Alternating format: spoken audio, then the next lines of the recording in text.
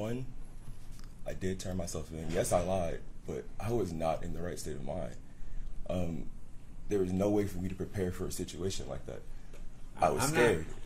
I'm not totally clear on the situation. And the report is rather sketchy with respect to the situation. And I will fill Your Honor in on some of those details. I appreciate it.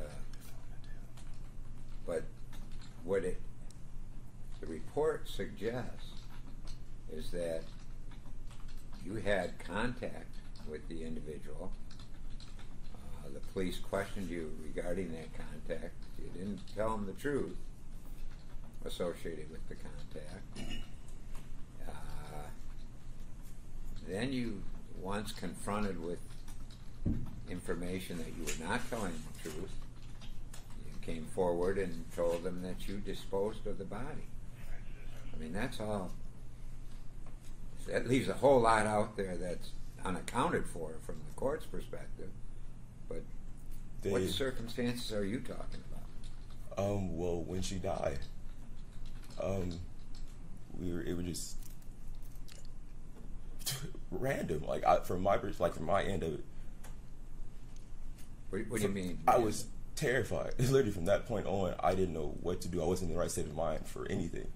And I turned myself in. They didn't present me with anything. After getting my thoughts together. So did you explain how she passed? I don't know exactly how she passed, what caused her to pass. I just know 1 minute she was cool, she was fine, she laid back for a minute. Next thing I know, she was dead. I don't know what caused it. I did not cause it or anything like that. I reacted stupidly off of fear and panic like I've never felt before in my life. Literally. Well, I mean, people are sitting around and somebody just passes. I mean, did you think about calling 911 or something like that? No, not at the time. We were smoking. We were on marijuana as well. So my mental state wasn't in any logical spectrum. I was just immediately just terrified. That's the only words I can use to describe the moment. Are you telling me that you're stoned, she's stoned, you think she dies, and then you dispose of the body? Just like that? That was your choice? I sat for a minute and I didn't know what to do. I just did not know what to do. It's like... I mean, the first thing that came to your mind, I'm trying to understand with the limited information I have, that this person passed away in your presence, and your first thought is, well, I gotta get rid of the body. My first thought was how bad it looked to start with. Just how do I explain what happened? I don't know why she died or what it caused her to die. And just a lot of possibility just popped in my head, and I was just reacting off of just innate fear. I don't know. Literally, I don't do anything. I just didn't know what to do.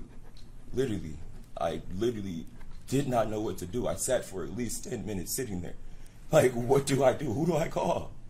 My kids are upstairs. We just got into this place after struggling for 2 years to get it, and everything is falling down. I won't have any conversation in this court. And I wish I could take it back. I would have called the ambulance, called her mom, because her mom's so sweet. Her mom is so sweet. And I just knew.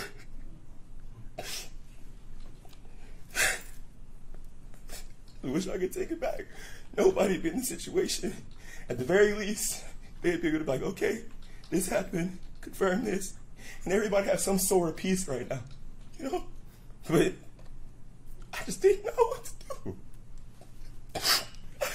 It's not something, like I said, in life, you try to mentally prep for a lot of situations.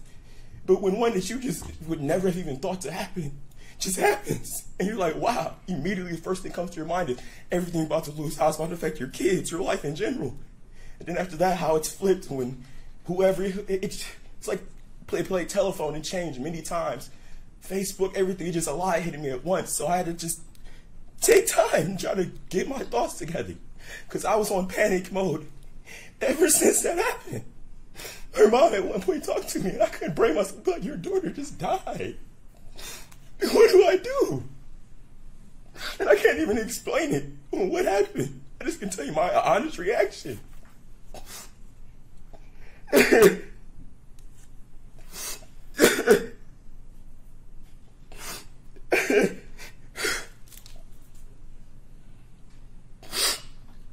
Anything further? On my client's behalf, Your Honor, I can say this: at every interaction I've had with him, whether it's over the phone, via Zoom, or personal jail visits, is the same reaction. He wish he could take it all back. And we know that's not possible, but if there's one person that might deserve to be able to take it back, he does, because he's shown nothing but regret, sorrow, and just an utter confusion on his own actions. He expressed to me on multiple occasions, I can't believe I did what I did. I still can't believe it because I'm not that person. And I don't believe a lot of my clients, because they're always just trying to get over, trying to decrease their time in jail or prison or whatever it might be. This gentleman's not one of those persons. Very well, Mr. Prosecutor.